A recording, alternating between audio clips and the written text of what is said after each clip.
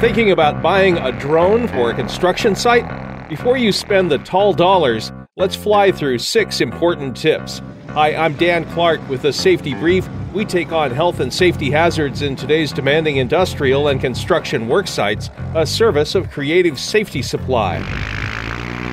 Drones, also known as UASs, unmanned aircraft systems, have become hyper-popular and hyper-unsafe with hobbyists. They're storming into the workplace, too. As of now, November 2015, the FAA has issued nearly 2,200 commercial permits. At the start of the year, they had granted only a dozen. Because of safety issues, the FAA just announced that even hobbyist drones will need to be registered. They're currently devising a system to do just that. But let's look at the construction setting. Drones can be super efficient, reducing the time required for site assessment, 3D mapping excavations, tall structure inspection, and photographing site layouts all take a fraction of the traditional technology time. Pushing the tech envelope is Japanese self-driving construction equipment maker Komatsu.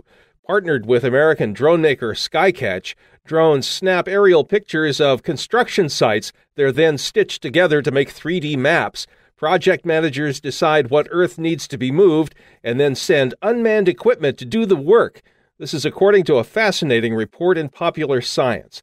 So let's get down to it. Drones can be a big benefit, but there are expenses, staffing, liability, and safety issues to think about. Consider these 6 tips. 1. Drones need registration. For commercial use, there are 2 ways to get FAA authorization: a Section 333 exemption or a Special Airworthiness Certificate, SAC.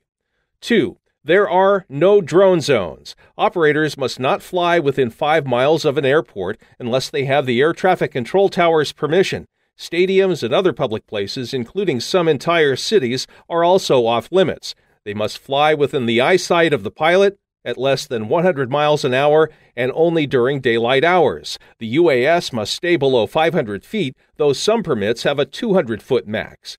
3. Drones need a qualified operator. The pilot must be at least 17, pass an aeronautics test, and be vetted by the Transportation Security Administration, the TSA.